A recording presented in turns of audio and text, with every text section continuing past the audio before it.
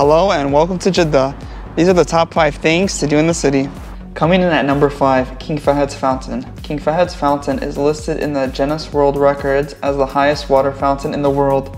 The water fountain was donated to the city by King Fahd.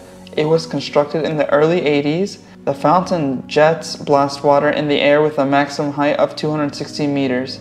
Over 500 LED spotlights illuminate the fountain at night and can be seen all around Jeddah. Coming at number 4, Fakieh Aquarium. Fakieh Aquarium is the only public aquarium in Saudi Arabia.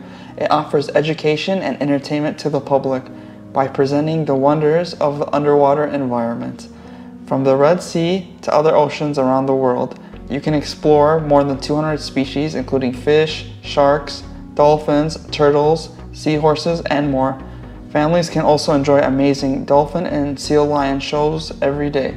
Entry to the aquarium is 55 riyals. Seniors above 65 and children under 2 years can enter for free. Coming in at number 3, Red Sea Mall. The Red Sea Mall is a shopping mall located in the northern suburb of Jeddah. It's one of Jeddah's largest malls. It covers approximately 242,000 square meters. It is great to go to, especially on a hot sunny day, and Jeddah has many of them. The mall has many facilities, such as a movie theater that has 12 movie halls, Sparky's Game City, Virgin Megastore, and other venues. It has a massive food court and many restaurants. Some of the restaurants inside of the mall include Texas Roadhouse, Five Guys, Shake Shack, Al-Bake, and more. You'll definitely find something to eat over there.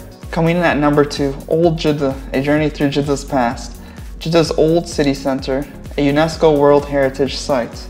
With narrow street alleyways that brings you back in the past of how the people used to live. You can see old historical houses, mosques, museums, and more. The best way to explore the sites is on foot. Walk through the local souks where you can find many products like the finest Arabian dates and spices. Definitely a must visit when coming to Jeddah. Coming in at number 1, the Corniche, my favorite area in Jeddah. The Jeddah Corniche, also known as the Jeddah Waterfront, is a 30-kilometer coastal area located along the Red Sea.